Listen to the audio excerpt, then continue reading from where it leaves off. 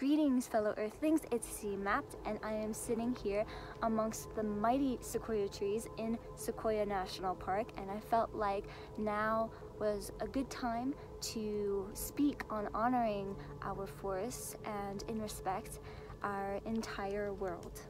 On my way up north, I passed fields of ugly oil pumping operations still draining the life out of our Mother Earth, the repulsive dairy ranches with the rancid stench of unnatural numbers of cows forced to stand in their own feces. It's always disheartening to see so much devastation in one sitting, and I had hoped that the trees would help ground out the emotional weight that I carried from the thought of the misinformed and uneducated society that we live in and the backward social norms. Whenever I go into nature, it's because I want to reconnect with my roots, and superficially, I want to get away from Babylonian society, the pavements, the pesticides, the billboards and liquor stores, cigarettes and other toxicities that suck the life out of you. Whenever I do get away, I am powerfully reminded of how selfish, lazy, and irresponsible society is, which is why I'm pushed to be more vocal, because society doesn't have to be this way.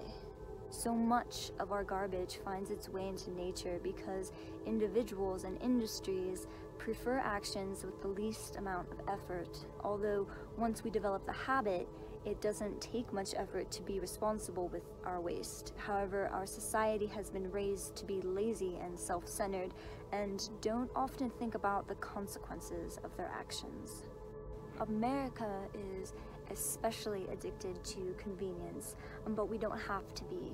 And convenience isn't inherently bad, except when it ruins the fragile ecological balance of the flora and fauna on our planet. The least we can do is dispose of our waste in a responsible way in the appropriate container. But I encourage everyone to go a step further and start choosing more ethical and environmentally friendly trash, perhaps biodegradable trash, with the intent of completely eliminating single-use plastic. And by making these conscious choices when we are buying packaged foods, we are sending a message to the industries and the companies that create those things that we want more environmentally friendly options when it comes to packaging. Let's stop putting the responsibility on someone else to take care of our messes and get into the habit of cleaning up our own messes. As stewards of the land, we have a duty to kindly remind each other to clean up after ourselves. Don't be afraid to point someone to the nearest trash and say, "Can you please stop trashing our beautiful planet? Please stop trashing our beautiful planet. Please stop trashing our beautiful planet."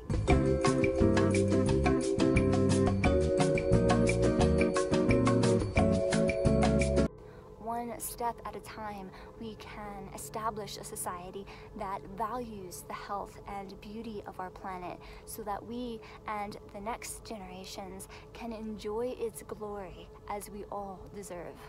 Let us be mindful of our actions and how they affect the whole.